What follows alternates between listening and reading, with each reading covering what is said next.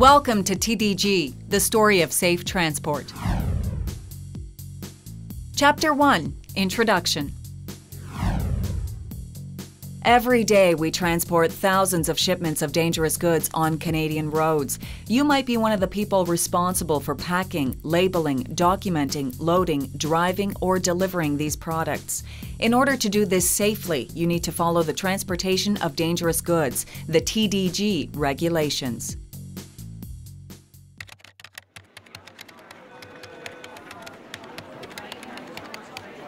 Okay, Dave, I have the ink that you ordered, and the rest of the stuff's no problem. Well, that's great. Can I get one of those new airflow testers too? Yeah, sure. And I'll try to sort out all the paperwork so it's ready for your shipment. And be careful when you're using it. The label says it's corrosive. Thanks very much. Sure. Okay, take care.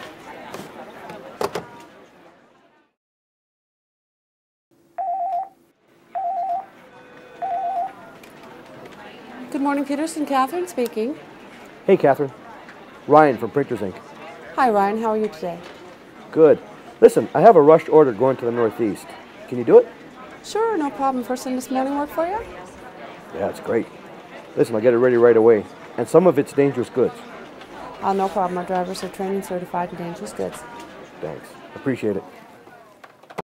This film and the rest of your training program will cover the basics, and then it's up to your employer to give you more specific training, depending on your job and the products you work with. Let's start with an overview of the topics we're going to cover. Everyone involved in the transportation of dangerous goods has to understand the hazards. This includes shippers, handlers, drivers, and first responders. They also need to recognize the dangers shown by labels and placards, carry a valid training certificate, handle dangerous goods carefully to prevent leaks and spills, and know what to do in case of an emergency. Besides these basic responsibilities, the person who prepares the shipment has to look up the classification of the dangerous goods, select the right container, make sure the shipment is packaged securely, and fill out the shipping document. The shipper is also responsible for making sure the safety marks are in place, including labels and markings on containers and placards for the truck.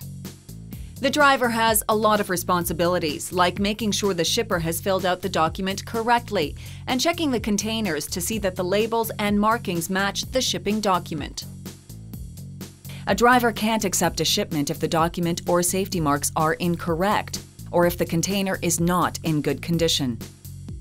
The driver also attaches placards to the truck if necessary, makes sure the dangerous goods are loaded and secured properly, and carries the shipping document with the goods. Even the person who unloads the shipment requires training to understand the hazards shown by labels and placards, handle dangerous goods safely, and know what to do in case of a leak or spill. As soon as you've been trained to your employer's satisfaction, you'll get a TDG certificate. It should include your employer's name and address, as well as a brief description of the training you received. The certificate isn't valid until it's signed by you and your employer, and it's good for 3 years from the date it's issued. The certificate is not transferable, so if you change companies, your new employer will need to make sure you're trained and give you a new certificate. Self-employed people can issue their own certificates. This means they have the responsibilities of both an employer and an employee. Once you have your certificate, keep it with you at work. You'll need to show it if an inspector asks.